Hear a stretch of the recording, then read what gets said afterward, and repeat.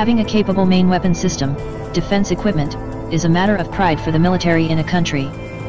The more sophisticated the defense equipment, the more powerful the country's military is.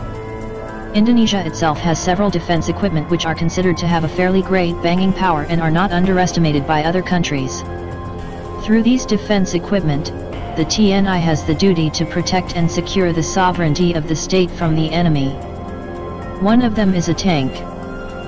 The fighting conditions of World War I on the Western Front led the British Army to think about developing a vehicle that could cross trenches, destroy barbed wire, and was impervious to machine gun fire. The prototype of the tank was first tested by the British military on September 6, 1915. The tank was first used in war when Captain H.W. Mortimer carried a Mark I tank in the Battle of the Somme on September 15, 1916. The French developed the Schneider CA-1 tank, which was made from a Holt Caterpillar tractor, and was first used on April 16, 1917. Massive use of tanks in combat occurred at the Battle of Cambrai on the 21st of November 1917. Here are two tanks made in Italy and Russia owned by the Indonesian military. See the vision until it runs out. One tank Amphibi Aeroskater. This tank belongs to the Indonesian Army unit, which is useful for transporting amphibious troops. Aeroskater is a modification offered by an Italian company called Aeris, Applicazioni Rielaborazioni Impianti Speciali. The basic idea is the modification and improvement of the M113 in the buoyancy and propulsion sectors so that the M113 can transform into an amphibious landing vehicle. To achieve this, there are a number of modification kits prepared, namely an additional muzzle on the M113 in the form of a ship's bow containing cork and a special lightweight rubber. Thus, it can increase buoyancy, plus splitter panels that can be stretched while wading through the water.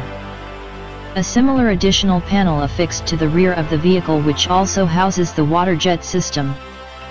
Similar buoyancy boxes can be found on the left and right of the Aeroskater. Reporting from tniad.mil.id, the exhaust is extended by using a snorkel on the right side of the roof. The grille for the engine air inlet is also given a cover that is higher than the vehicle so that water does not enter when navigating the surface of rivers and seas. Aeroskater only provides a dome and mount system with splash walls, plus a mount for the M2HB machine gun or 40mm Mk19 Mod 0 grenade launcher. The Aeroskater can carry 8 people at a water cruising speed of 6.2 km per hour. It has a length of 7.2 meters and a width of 2.9 meters. For use on land, the Aeroskater can be driven up to 60 km/h and cover a distance of 500 km.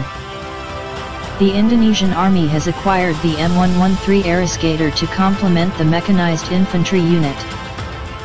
2-tank BMP-3F.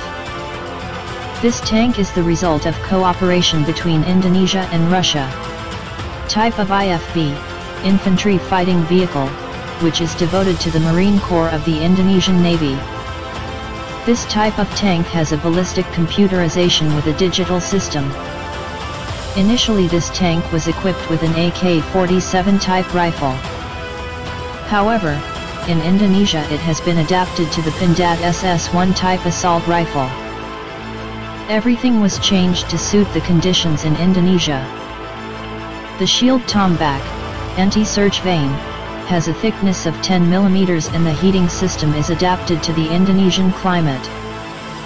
The BMP-3F is capable of operating at sea for 7 hours, equipped with a snorkel to support its amphibians.